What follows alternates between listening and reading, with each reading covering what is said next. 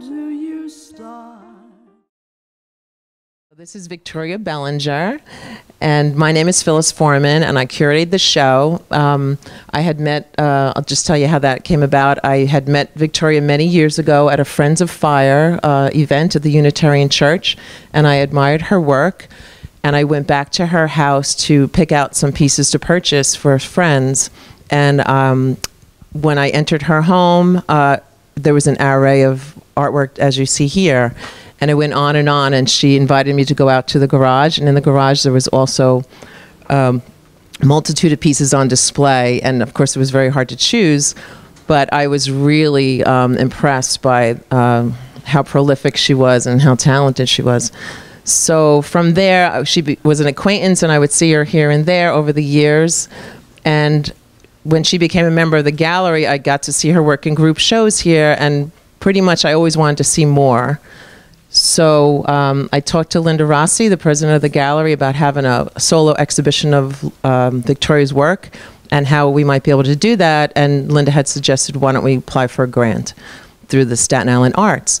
So this exhibition is made possible by a grant through the Staten Island Arts. And we got the grant, and then when I was able to design the show and curate it. So that's how that came about. So thanks to Linda and SI Arts and Victoria. So I think what we all want to know is where these images come from, and how maybe you started out making faces, what attracts you to faces, and how you translate them into your medium of clay and more currently post-it note drawings. And I know one thing I can quote Victoria as saying is, when she makes art, it brings her joy.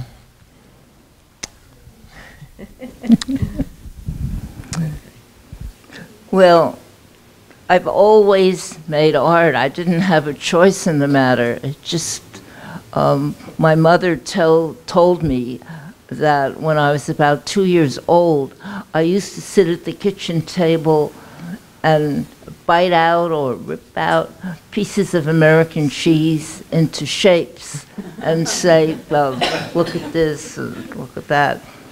And then I always received art materials when I was a child, for birthdays, etc. Once in a while, I wish that I would get a pretty dress or something, but it was art materials because everybody knew that that's what I had to do. It was almost survival. I started working in pen and ink as I got older. I didn't have to decide what I was going to do in my life. There was no choice, even if intellectually I would have preferred doing something else. I had to do art because I always had to do it. In school, when I should have been listening, I was drawing a person next to me or whatever. And then my memories, I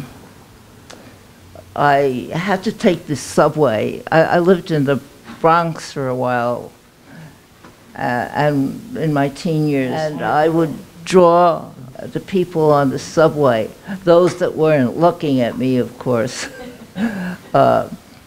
Many who were asleep, tired, coming home from a hard night of work. I found that satisfying to draw pictures of them. Well, when I got older and it was time to go to college, my parents sent me to Goddard College, which was a tiny college in Vermont. And you could take whatever you wanted. You could take piano lessons or anything. So I took art, and it was a very free sort of a thing. So I just hitchhiked around the countryside drawing people. That was a lot of fun. And I only spent 3 months, or 3 or 4 months there, because they had a work-study program.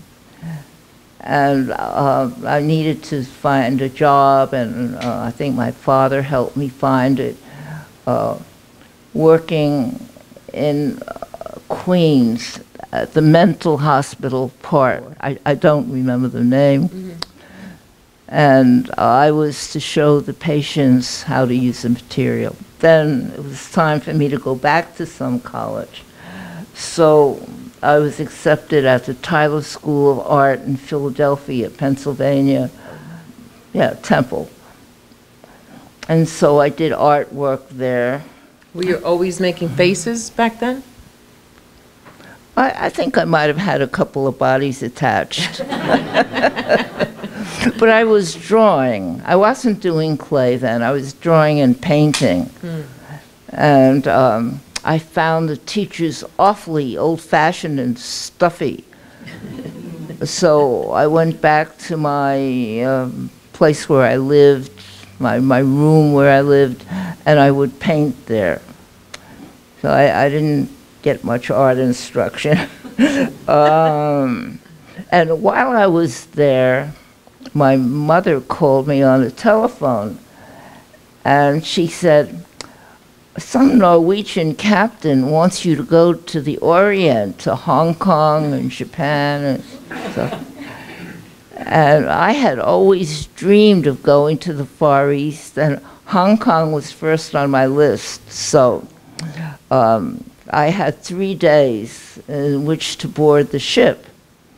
So I threw some clothes in a suitcase. I left my easel and everything else, my paintings, there in that room in Philadelphia. I don't know what happened to them. Had all my hair cut off. I had long hair at the time, and I got on the ship. I was told that I was to be a mess girl, which meant that I was to serve 9 Norwegian officers 3 times a day their meals. So I did that. But everybody except the laundryman on the ship was Norwegian, and I didn't speak a word of Norwegian. So we had some little to-dos about that.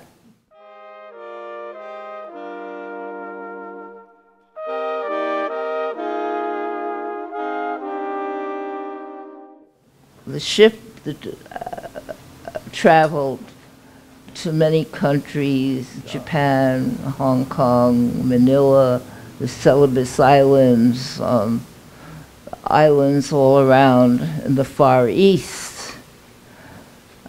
It was a cargo ship? It was a cargo ship. Mm-hmm. And there were a couple of passengers upstairs, but I never saw them or knew them. They were separate from the workers. But I was glad to be a worker, except that I would have liked more time to do my art. I used to, when we were in ports, different ports, I would quickly take my hidden sketchbook and start sketching the workers who were taking the cargo on or off the ship. And this went on for quite a while, until maybe 2 months later, the first mate of the ship came down from his quarters upstairs, and he asked me, "Are your drawings worth thousands of dollars?" And I laughed, and I said, "No, they're not worth anything. I just do this." And he said, "Well, you're making the ship lose thousands of dollars because the cargo workers are watching you sketch instead of unloading and loading the cargo." And he said, "You know, there's a plank there, and you don't have a passport. We can have you walk the plank." So, okay. But of course, I couldn't stop drawing, and I used to go ashore when we were in port with the ordinary seamen. I chose not to go with the you know, the Officers. upper echelons. And they go to the bars in the Far East. So I went with them. They took me. And when I was there, I would sketch the attractive girls, and they would go do their business. Then finished, we'd go back to the ship.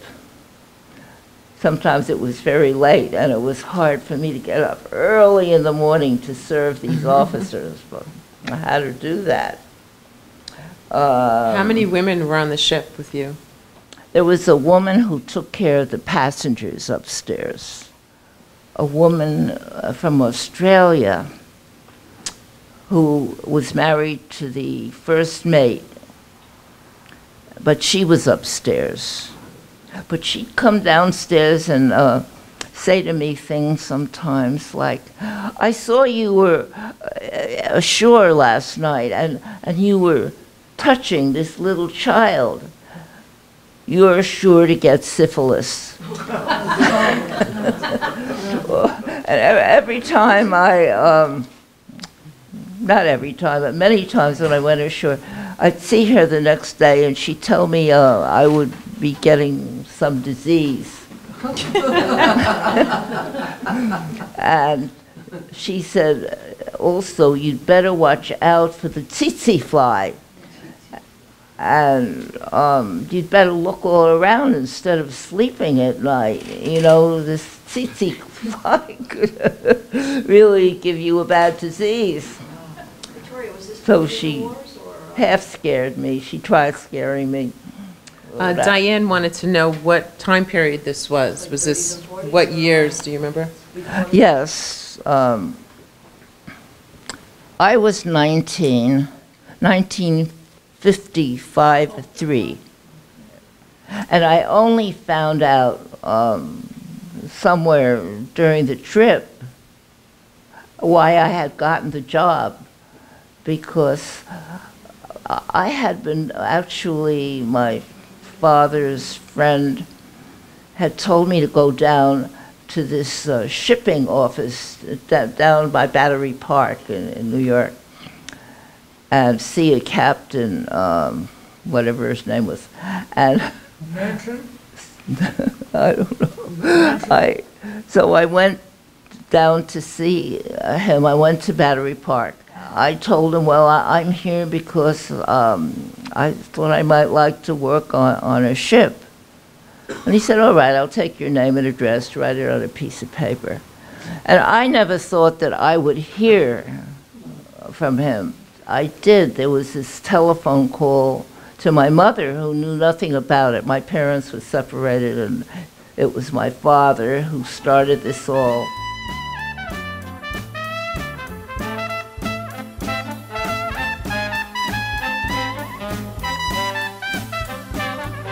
Do you think that your experiences on the ship influenced your artwork in any way, or was it just another way to, you know, spark your curiosity and gather faces, or?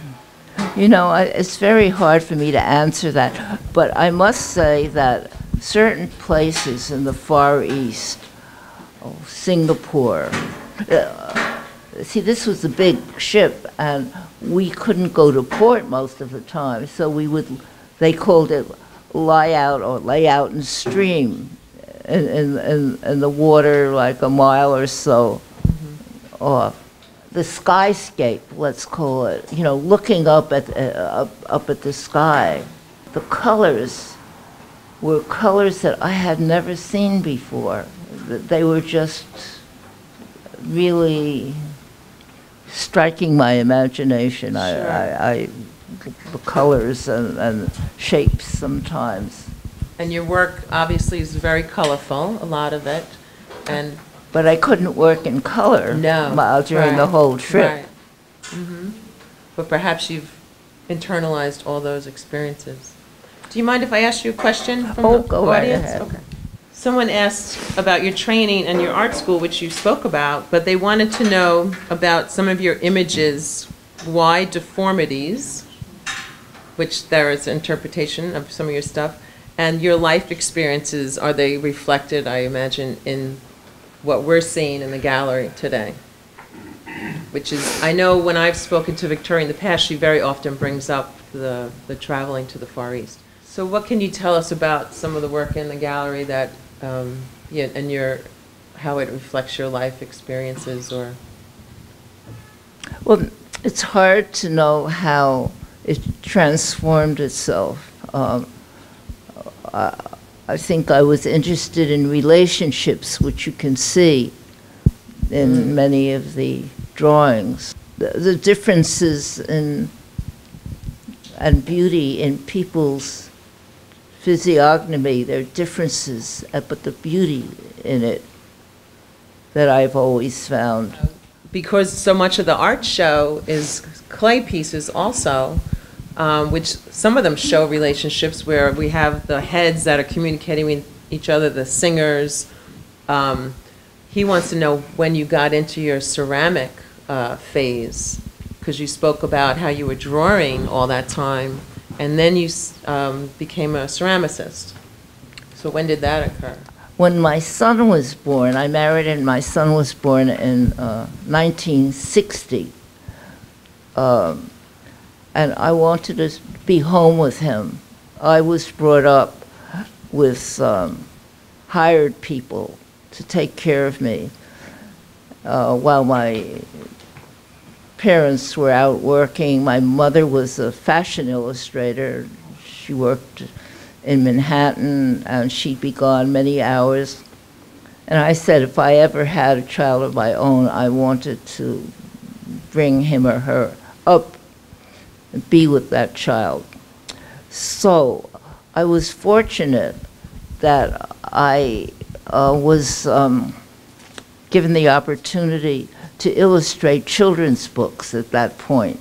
That was in about 1962, I'd say, or 63. I illustrated many books for a living. It was fine because I loved to draw, and I liked to draw children, but it wasn't totally satisfying. And I felt the need to work in 3 dimensions, just a feeling I had. So I guess it was in the 80s that I had the opportunity. A friend of mine, Tom Kendall, this is all in Manhattan, I was living in Manhattan, that he was a teacher at Pace University downtown, but he had a loft and he was doing some clay work there, and he said, you can come and do clay work. And he invited some other people also, and he taught us how to sculpt out of clay. That was wonderful.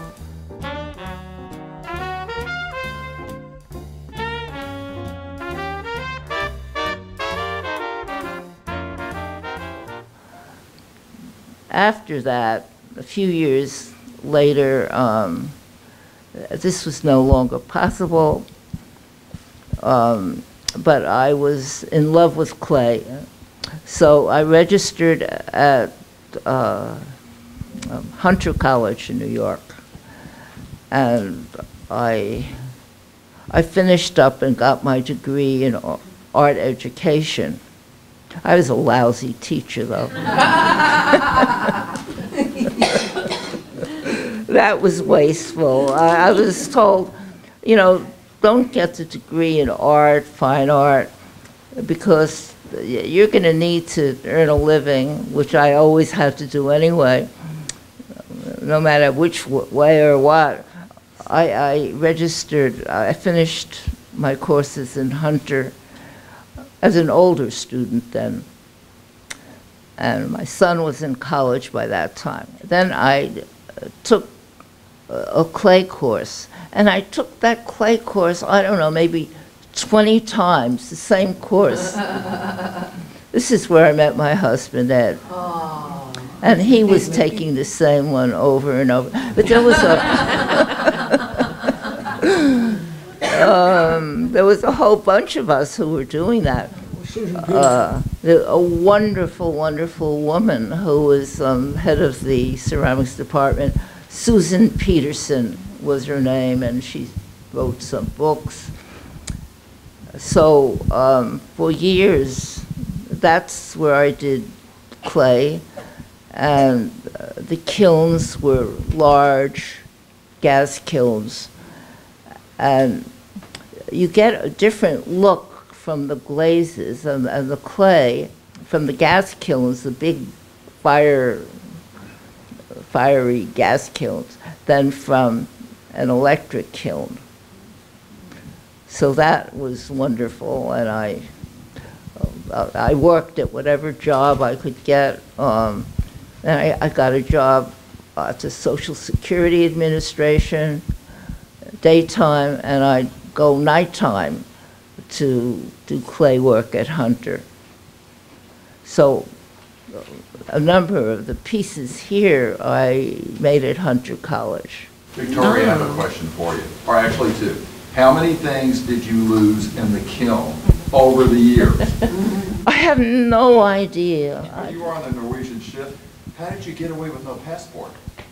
Did you not? He wants to ask about your passport on the Norwegian ship. The first meet. I think you said something questioning you had no passport. Well, I didn't have time to get a passport. Things are different. I had to just get on the ship and feed these officers.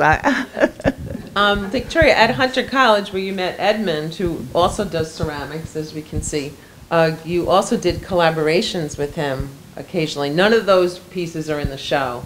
That's for a future show. But how often did you collaborate, and how did that come about?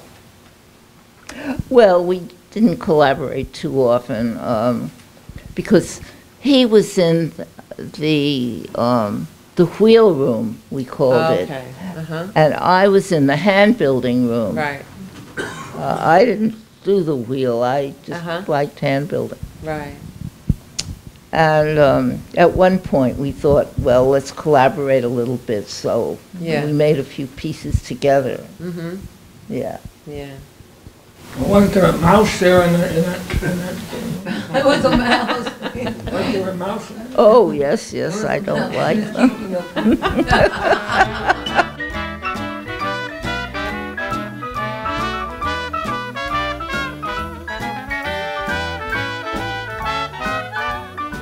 So you talked about relationships in your work, and your interest in faces regardless of their beauty or lack of beauty.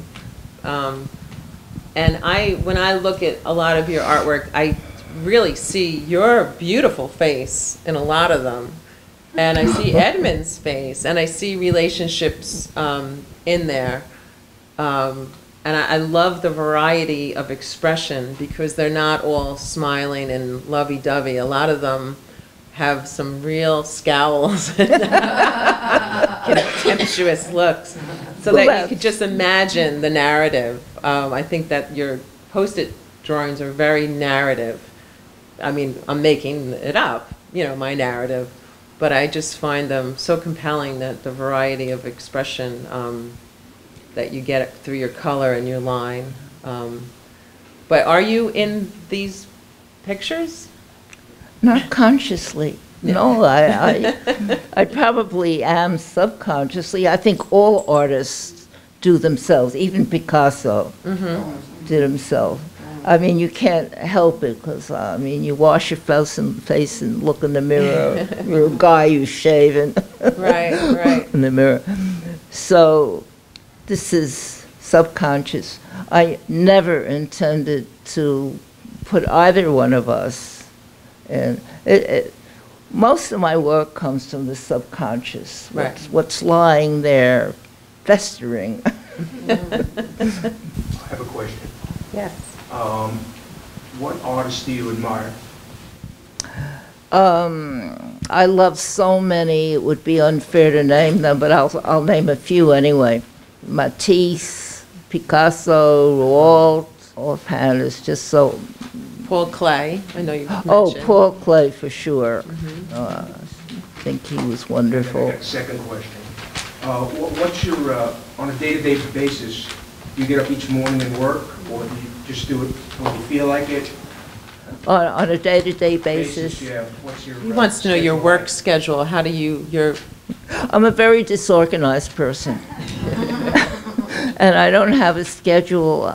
I've always tried to squeeze in the work whenever I could. When I see an opening that nobody's around me demanding things of me, I don't have piles of letters and stuff to go through.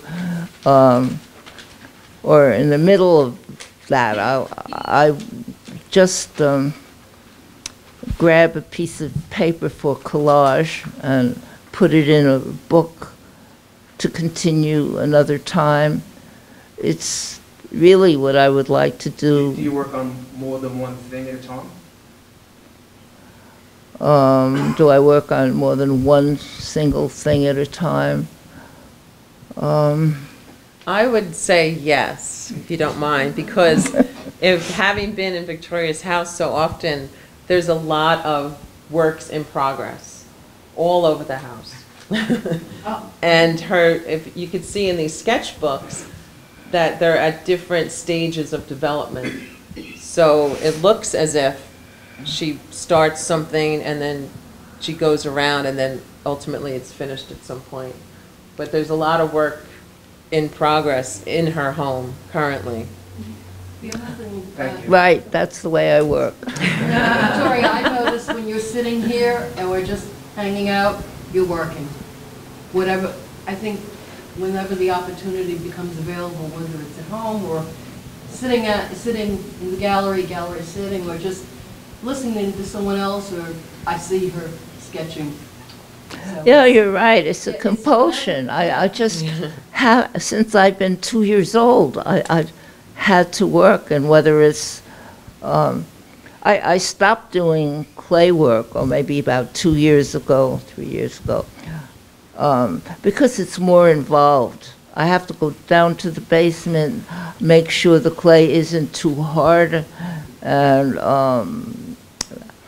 then after making it, I have to fire it, and then I have to glaze it. It's a whole long process. I stopped doing the clay, although I miss it. You know, I find as I get older, I have less energy and time to work, whereas sketching or drawing, I can make little drawings and then finish them later, put different ones together later. I find that a convenient way of working at my time of life.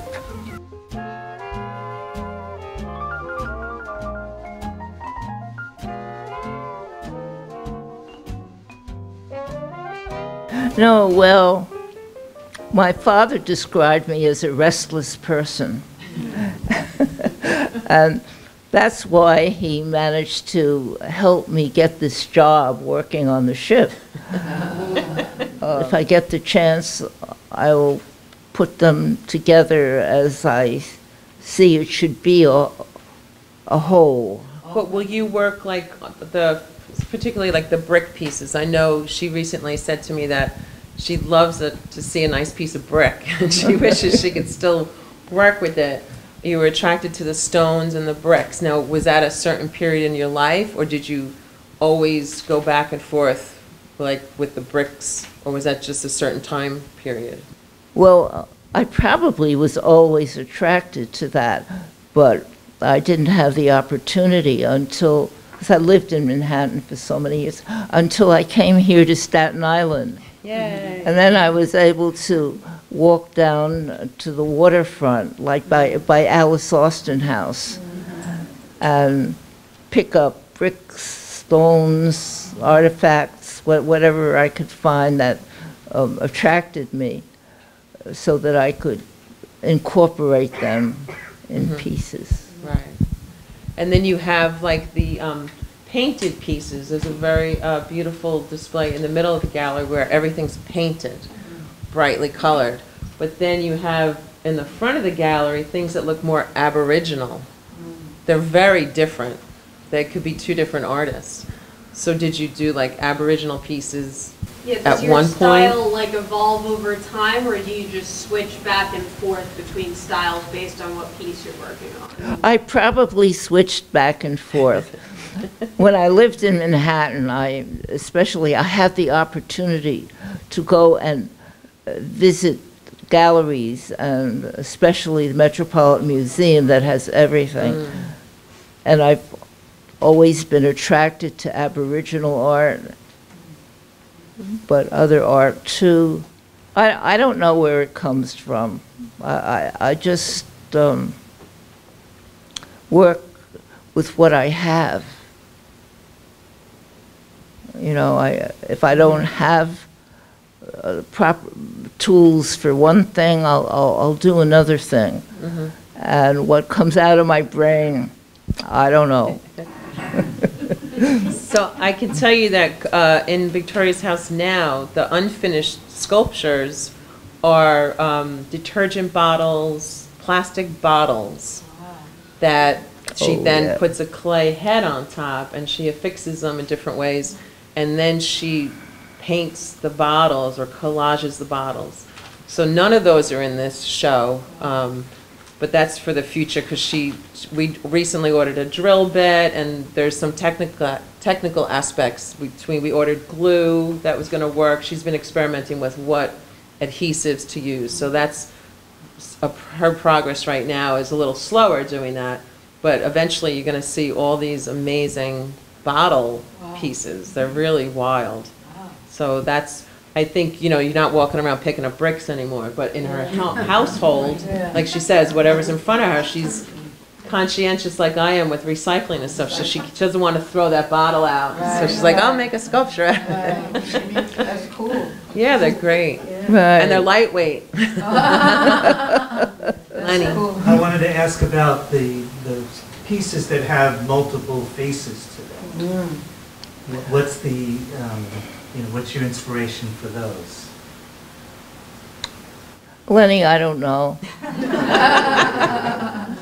I mean, I think most of us have within us different personalities, aspects. I think we're not just one face, even though it looks like that, but our brains are different aspects. Yeah, so that we can work one way or another way or combine ways of working. People love the multiple-faced ones, and I know a woman, gallery member Marilyn, actually purchased one of your pieces, and she said it has the most faces on it. And she counted like 10 faces on it, you know, because some of them are a little, you have to really look for them. And she was just fascinated that it was like, this one has the most faces. Well, I always thought that the backs of people's heads were not awfully interesting. And so if you have a sculpture that's frontal, has a face on the front, it should have another face on the back to make it so you could turn it around and see something different, and not get bored all the time looking at the same thing. When I'm awfully low, when the world is cold, I will feel a glow just thinking of you. So it's interesting. On one hand, you did illustration work, which is very literal. You're telling a story, you're illustrating a story, an anecdote. And then your own work is very subjective and personal and non-referential. So there are two separate things that you did. Did you feel constrained by having to illustrate a story when you did books? Well, no, the illustration work that I did for the children's books, they weren't my books. I was unable to write a book for whatever reason. I did try. I had to follow a script, develop a character or characters to draw and keep those characters in mind. So it was not fully mine and not fully satisfying to me all those years. I mean, there are book illustrators that are mainly book illustrators. They love to do it, and this is their means of expression. But for me, I liked doing it, but it wasn't from the inside. Do you have a list of those books that you illustrated? We do. Actually, you'll be able to see them in the gallery. Yeah. Yeah. You could find them on Google also. About And- 30 books, I think, right? Yeah. Wow. And Victoria was using the name, her first married name was Luria. So the Victoria Luria. Yeah, I brought a few Oh, books. she did? Oh, good, yeah.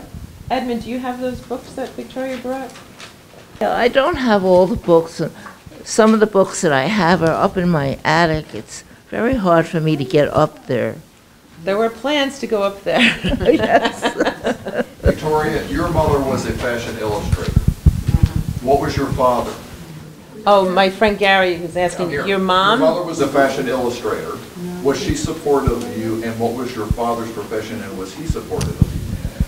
Well, my father taught philosophy at Brooklyn College until politically he was out of favor and he lost his job. Really? So then he had to get anything he could. He's putting it right out there. Hello. He was a communist, Ed said. Well, they called him a communist, and he felt that he was a Marxist. He believed in Karl Marx, who was a philosopher. A philosopher? And they based communism on some of the writings of Karl Marx, but communism was a political form of government or something. Right. Yeah, it's And all it viewpoint. distorted the Marxist point of view when you became evil. Yeah. So I don't know if he was a communist. He was a dear person to me, no matter what he was. That's right. You forget. It was the Somebody McCarthy era. blacklisted. Yeah. Yeah, I mean, all kinds of people, good people lost their jobs, their living during that time. Out in Hollywood, writers, actresses, actors, many of them lost their jobs because of, for some reason, it was so long ago, but I remember the name of the president of the college who did all that damage. His name was Harry Gideons. And it's amazing how one person can create such havoc, you know? Yeah, what happened to freedom of speech? Wasn't there freedom of speech back then? There was no freedom of speech, she's saying. Where was No. the freedom of speech back then? No, there wasn't. It was under And- debate, at least, yeah. Yeah. Yeah, still under debate. Show the world how to smile. I could be glad all of the while. I could change the gray skies to So I wanted to share, Victoria hasn't seen this in a while. No. This is Victoria's bag that she carried these 3 sketchbooks in. And I was privileged enough for her to give me this bag so that I could go through the sketchbooks, and we had a lot of the sketches framed. The ones on top on display are double-sided, and therefore we didn't frame them. They're just in these lucite things because as she works compulsively, she was creating this large sketchbook, and she just kept going and didn't regard that she was putting things on both sides of the same piece of paper. But she would carry this satchel around with her books, and from what she told me, unfortunately she was going to a lot of doctors' offices, and as you wait interminably in those rooms, she was making these beautiful drawings. So that was her work habit, and it still is. So I will return her sketchbooks soon, but she has replaced them. But that's the evolution of the sketchbooks. You see one lying flat, then a more detailed one, and then the largest detailed one. Yeah. I definitely see some of the imagery in the illustrations that Sure. is relevant to the sculptures. He sees the same, your style in the books as he does on the walls. Well, you can't escape from yourself. That's the problem, even if you'd like to. We still have that problem. Did I miss anyone's question? Oh, Cynthia. Did you like lay down and then all of a sudden an idea or a feeling came over you and then you got up and you started working on a project? I mean, it was so intense, it just like, you couldn't wait for the next day. You just said, I'm getting up, I don't care what time it is, and I'm gonna do it. You ever felt that way? I think not. I mean, I can't say for sure, no, but when I would wake up many times, I couldn't wait to get back to either clay or drawing or painting, whatever I was doing. But I don't know if there was a particular vision or anything that I had from a dream, say. I'm not conscious of that. Diane's in This is what I'm this gonna do. I'm not collecting stage, I'm yeah. not collecting. I'm not like, into the arts. I mean, if I do photography, most of you guys know. So it's like, yeah, but one of these days I'll come up and like, maybe I'll take that photo and put that shell on top of it, or Right. put that brick on top, or something. But I'm not there yet. I mean, I don't know if you. I guess what's your advice? Just to start and get the glue and just start doing something and see what it looks like, and then continue. And this winter, when it gets She needs some advice from you, how Diane's been collecting natural materials like you do, and she wants to take the next step and create art with it, maybe incorporating her photography. 'Cause I see some people with She wants to know where you get your fearlessness. Oh, I didn't think it was fearlessness. I just did it. You have to just do it, Diane, you know. Just do it. There you some go. Elmer's glue and go squat. Yeah. See what it looks like. That may be a good idea for a workshop in here, Diane. Yeah, that would Yeah. take everybody. Bring in your shit and let's. Bring your shit. Just the creativity. Well, you made me think of a question, because how do you ever start something and not like it and trash it, get rid of it? I throw it away, I guess. Yeah. You don't have to. I feel like, if you don't mind me answering, I feel like it's okay to make mistakes. Kind of like with photography. Just do it. You would do it and then Yeah, and if you don't like it, it's okay. Yeah. Start over. Because I feel like that's how you learn. Yeah, the important thing is to evolve. do it. To do it. Yeah. And once it's And I done, think that, everything can't be created. Yeah. You have to have a certain standard that you reach, personal standard, in order to. And you're the editor of your work, because Exactly. what remains is your voice. Right, right. So if you don't want that voice in, then Now, the scary don't part let is it come out. putting it out into the world. Right. When you get to the point where you just say, you know what, here it is. That's the scary part. I found you just in time.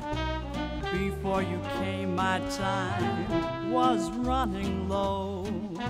oh, I just want to say that if it wasn't for Phyllis, I wouldn't be sharing, because I just stay in my own cocoon and I work, and I never really looked for fame and fortune. I just did artwork in one form or another because it presented itself to me. And I would see things like a bottle cap, say, and I think I could use this somewhere, or bottles now, and it was bricks when I could get a hold of bricks, stones, whatever. So I just want to point out that the drawings are on Post-it notes.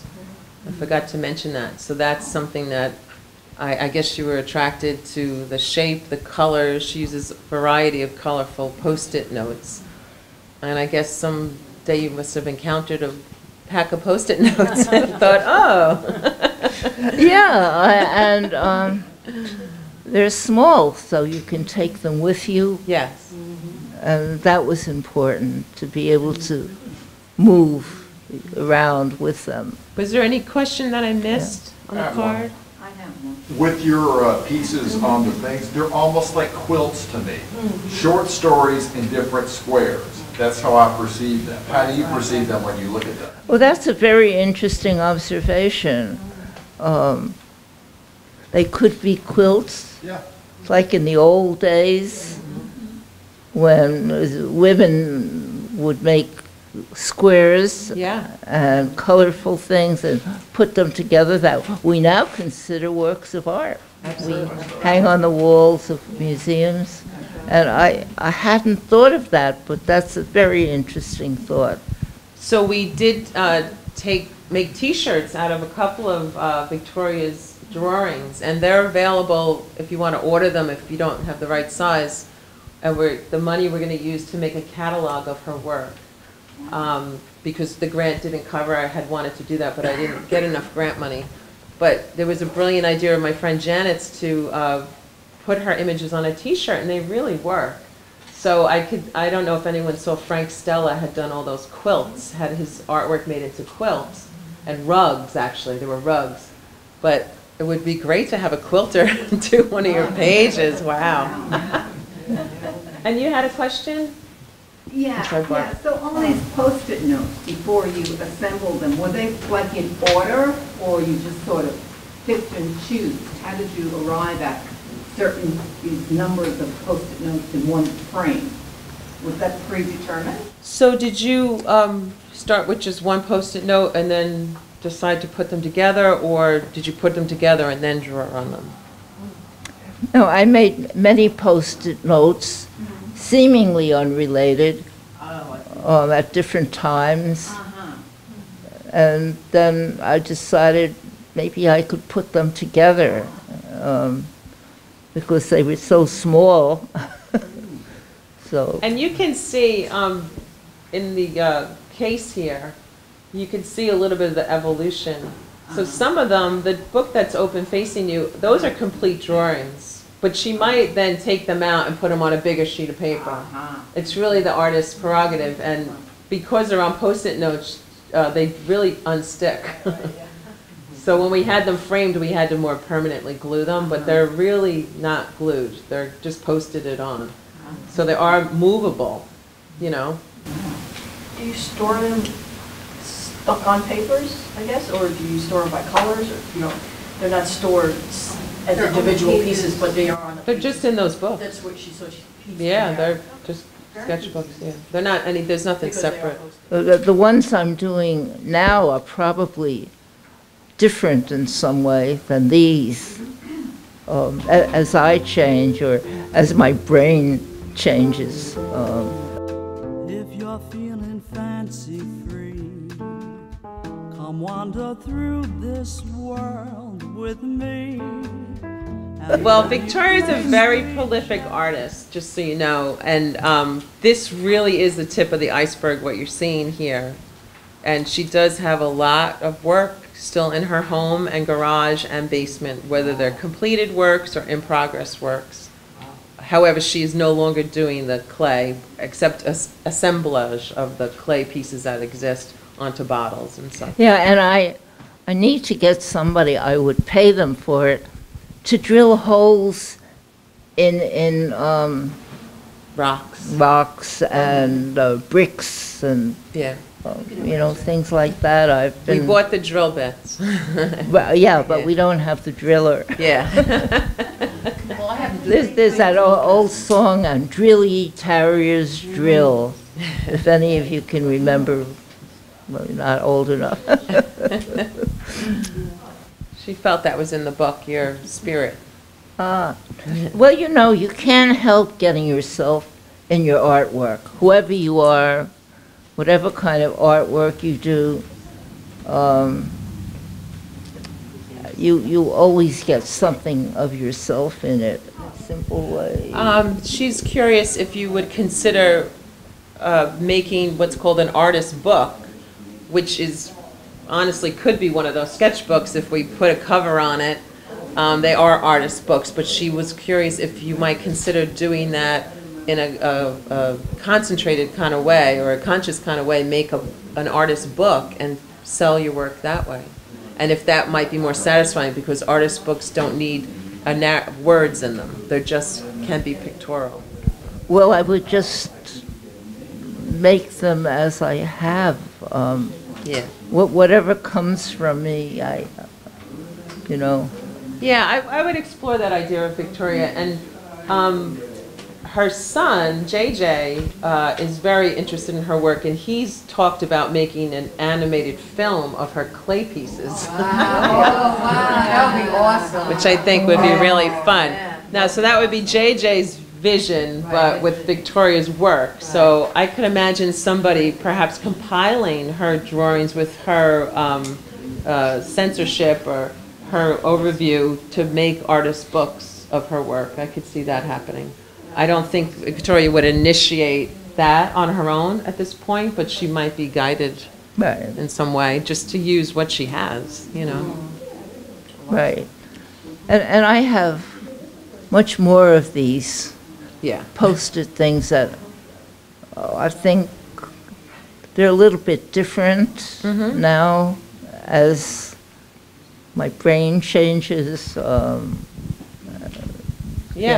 Her drawings are changing also as her work, you can see. Yeah. Wow. Oh, Staten Island has been a very lovely, nice place for me to do my work. I lived in a railroad flat in Manhattan, and I couldn't move in it, you know.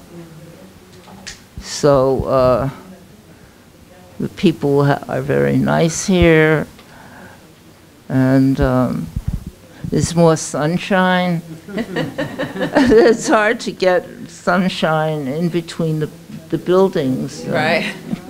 It's nice doing artwork here. You know, some things are made to last forever and some things are not. Just so you know, they are all framed professionally with UV glass, and the glue that we added is archival glue, and the paper they're on is archival. So, but Victoria did want me to post that they should not be put in the sunshine. Right. Yeah, just like watercolors. Yeah. Should not be put in the sunshine. Yeah. If you are going to display one of her drawings, you should be conscious to not have direct sunlight on it. Right. But nothing lasts forever. No. Not even us, right? We worry about our planet drawings. Yeah. I don't know. Well, thank you, everybody. Thank you. Thank you very much. Thank you, Victoria. That was fun. Thank you, Charlie, Lenny.